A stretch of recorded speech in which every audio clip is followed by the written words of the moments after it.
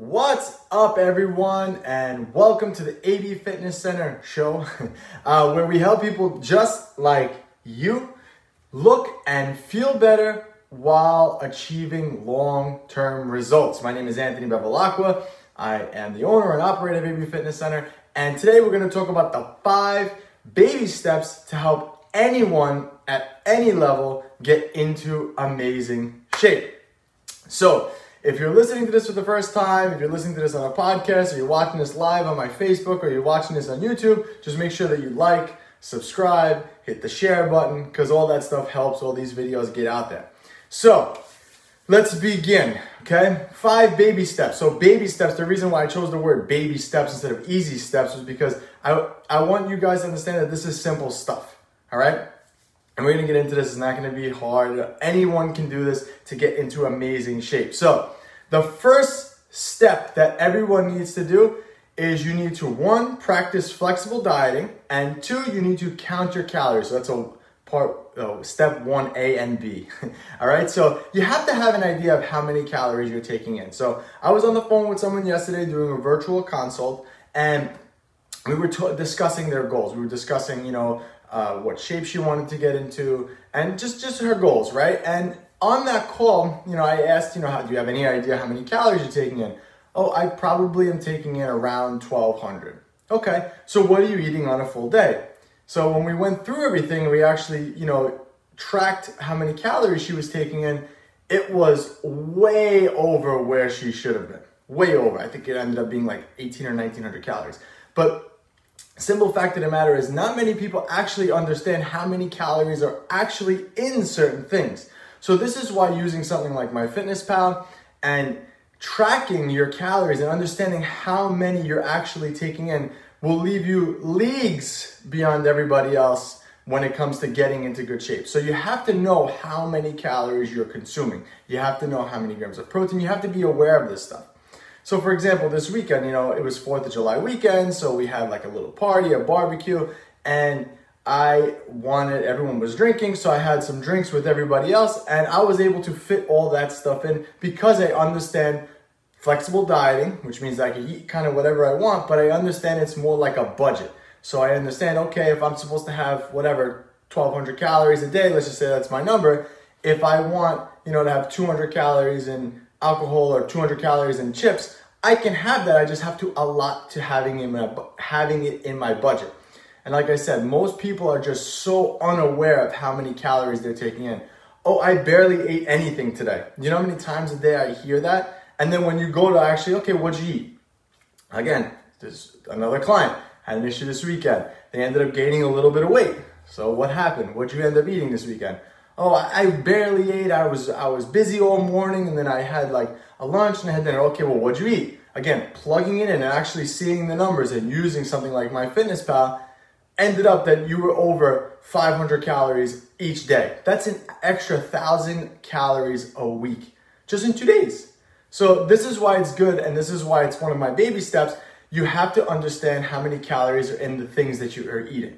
You can't just wing it. You can't just guess, because numbers don't lie. Numbers do not lie. You can't make up numbers. If you're supposed to have 1,200 calories and you're eating 15, you're 300 calories over. That's simple. But it makes it much more understandable when sometimes people get frustrated. Like my client yesterday, like I said, I don't understand why I had a bad weigh-in today. Well, you had 1,000 calories over in 2 days.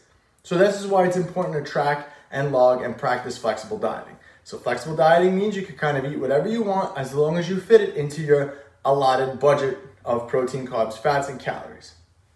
So that's baby step number 1. Baby step number 2 is you want to eat more protein, and you want to make sure that you eat it first. Okay, protein is essential. I've talked this up so much, but protein is essential when it comes to changing the way your body looks, getting stronger, and getting healthier. Protein is essential. Now, most people don't get enough protein to actually change the way they look. So you have to make sure that you're eating protein first, and you have to make sure that that is the base of your meal.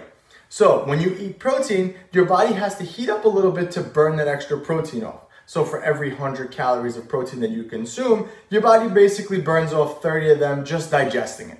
So what that means is you get a calorie burning effect from having protein, And the reason why I'm telling you to eat it first in your meal is because it will keep you fuller longer.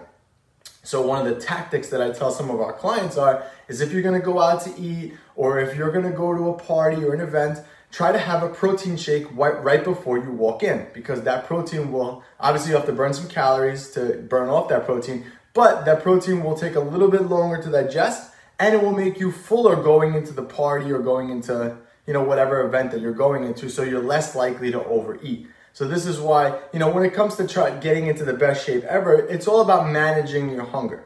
And I've talked about this in other videos. Hunger is not necessarily a bad thing. Hunger is a good thing. It's your body telling you like, hey, I'm going to tap into some fat stores.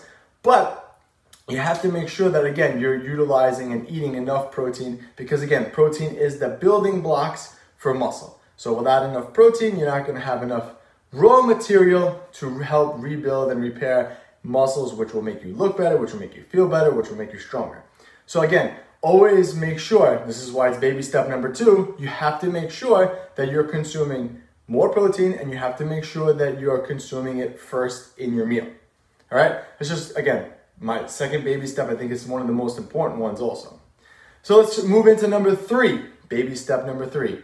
Stop looking, right there, you listening, stop looking for quick fixes and focus on lifestyle. Fitness is not a sprint, it is a marathon. This is something that you will have to continue for a long time. Fitness is part of your routine. And again, I've told you all of this several times before. Fitness has to be like brushing your teeth. You brush your teeth every day. Doesn't matter how much stress you're under. Doesn't matter what's going on in your life, you manage to brush your teeth and keep them nice and clean. It's the same thing with your body. If you don't take care of your body every day, you're gonna get crap out.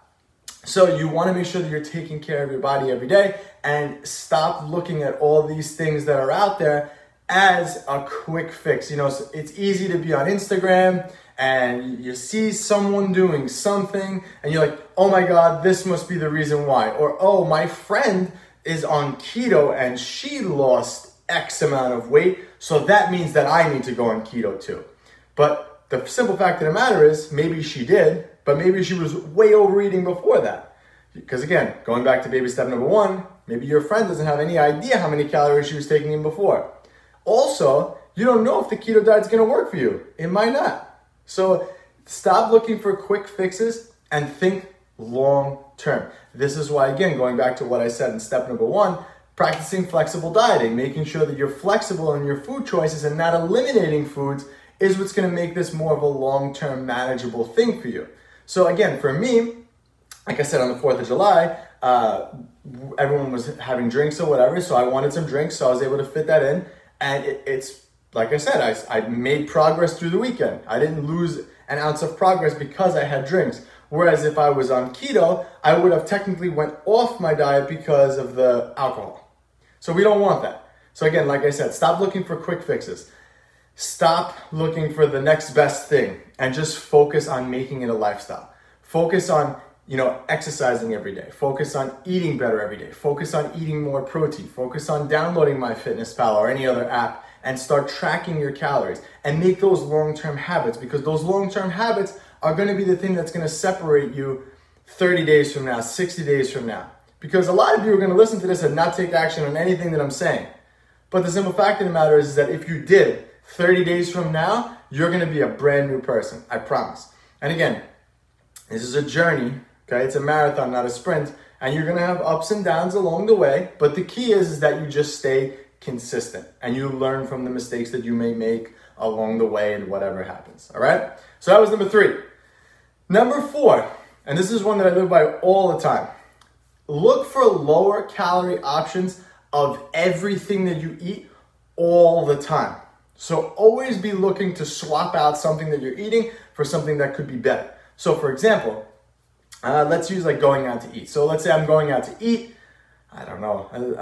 I'm thinking fast food when I'm thinking this, but let's say you're going out to eat. Okay, so for example, perfect example. So my brother-in-law's birthday was the other day, so we went to an Italian restaurant to eat. So again, what do you get at an Italian restaurant? There's fried foods, fried meats, pastas, pizzas, this. And yes, I could have that stuff if I fit it in because I practice flexible dieting and I count my calories. But the simple fact of the matter is if I save and I pick lower calorie options all the time, I have more food throughout the day. So what I did was, instead of having a chicken cutlet Parmesan hero, I basically said, okay, I want grilled chicken, I want lettuce, and I'll have it on a hero.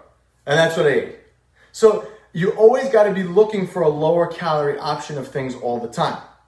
Going back to what I said earlier, this weekend we had a 4th of July party and everybody was, drinking.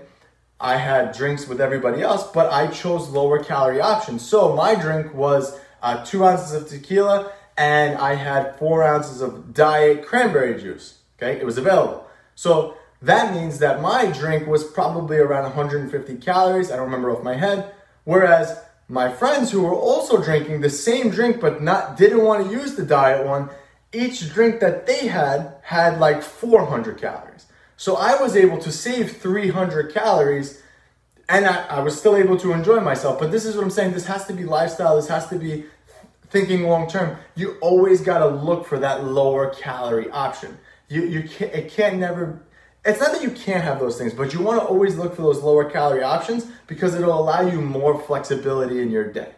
So hopefully that makes sense to you. And it reminds me, every time I talk to people about this, look for lower calorie options, I always think there was a book a couple of years ago and it was like, eat this, not that. And so it had like McDonald's hamburger versus a different McDonald's hamburger. And it would always show like, eat this one because it was lower in this and this. So you got to always, every time you go anywhere, think, okay, how can I make this better?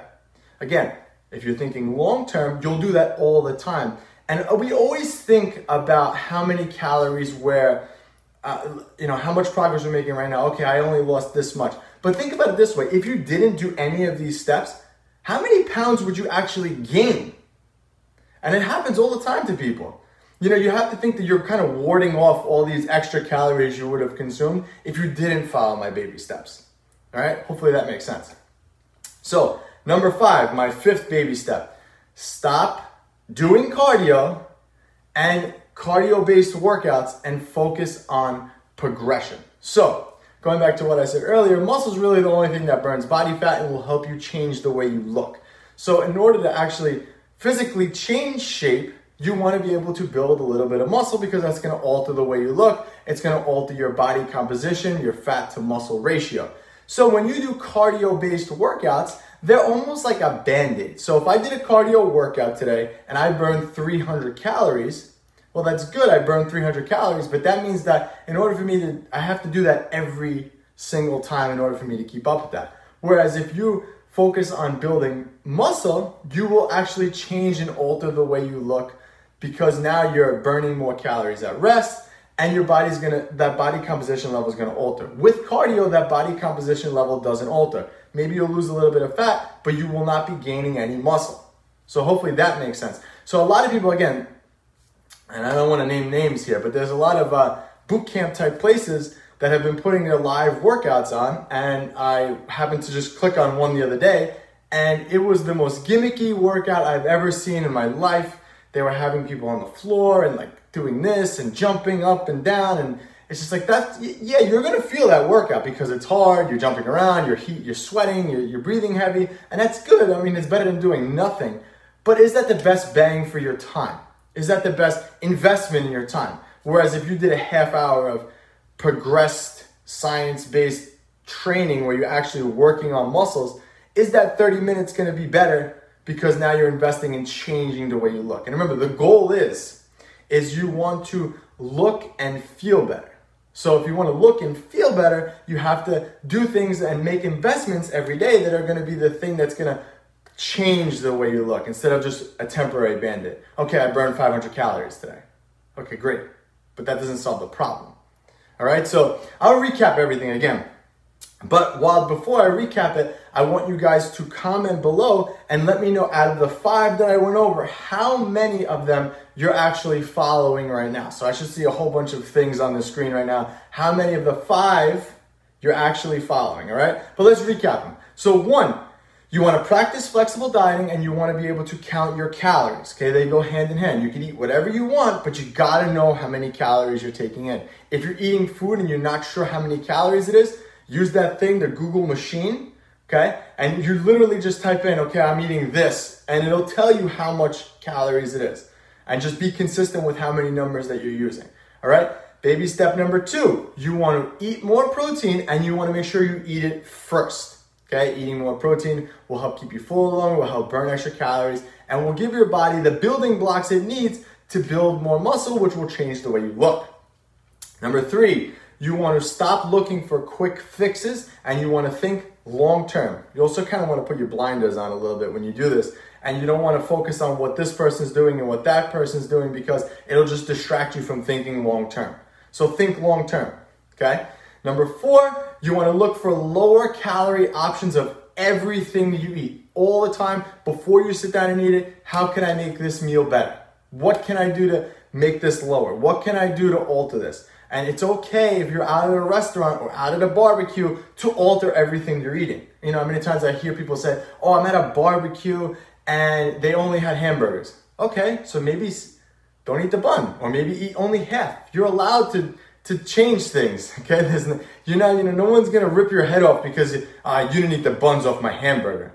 People will give you crazy looks because no one does that, but that's what's gonna be the difference between the way you look now and the way you looked 3 months ago, all right? Number 5, you wanna stop doing cardio-based workouts and focus on long-term progression in order to build muscle and alter that body fat to muscle ratio that you're having right now. All right, so hopefully my 5 baby steps tips can help you change the way you look and get into amazing shape. If you guys like this video, please make sure you like it, comment it, share it, do all those crazy things because it does help us to get more people out there. And also make sure you comment below and let me know how many of the 5 that you're actually following right now. All right, guys, thank you so much for your time today, and I'll catch you guys on the next one.